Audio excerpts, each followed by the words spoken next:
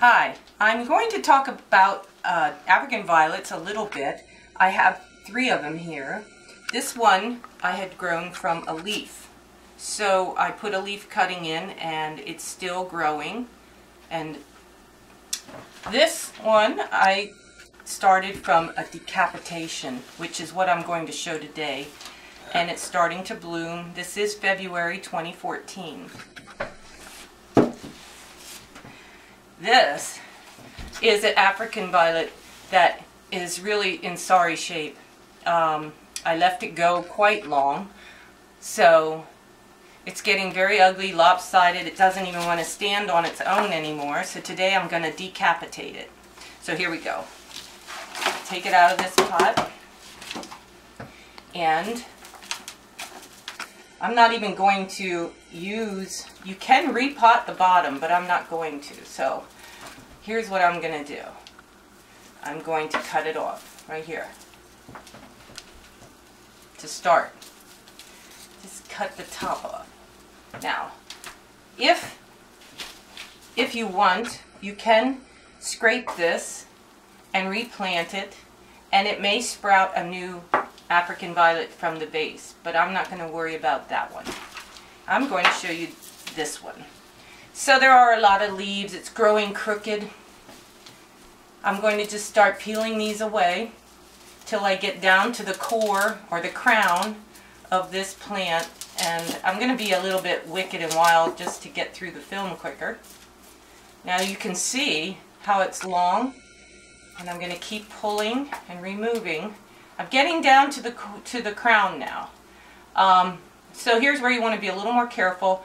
You want to leave about 5 leaves in the end, in the very middle. So I'm going to keep going around, taking them. African violets grow, they did come from Africa. They're used to growing at high elevation, around 4,000 feet, where it can be dry. And so you never want to overwater your African violets. If they sit in wet water, they'll die. So they do take a little bit of different care. Now I'm getting down to the middle. I got to be a little careful. I can see a lot of new leaves growing in the middle, but if I leave these long ones, they're going to be shading it and hiding it. So I'm going to take these longest outside ones off.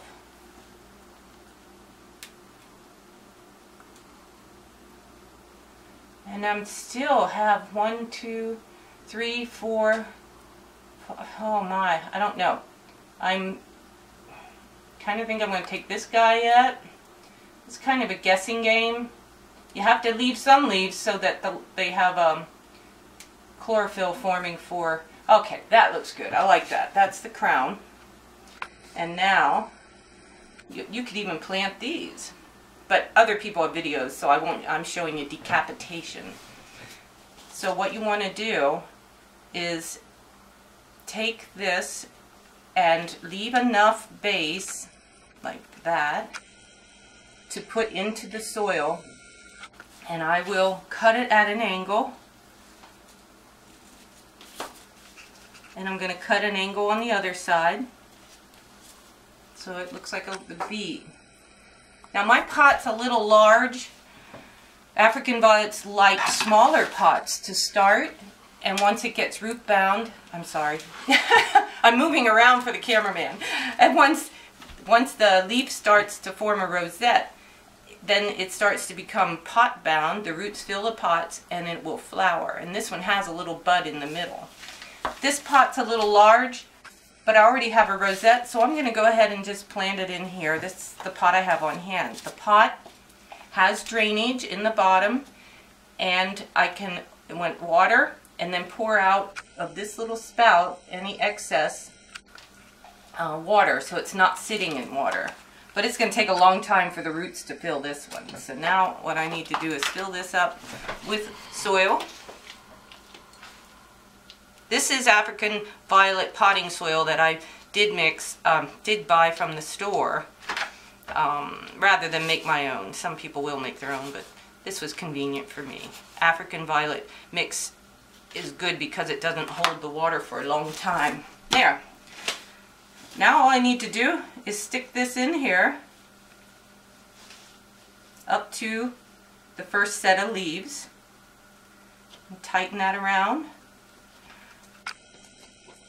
And water it till the soil's damp, pour off the excess water, and then I'm going to cover it with a plastic tent for humidity. And I'll leave it in that tent, make sure it doesn't get too moist inside the tent, open it to air it, and the tent will hold in humidity until the roots start to form. That's it. Go ahead and decapitate one and give it a try. Thank you.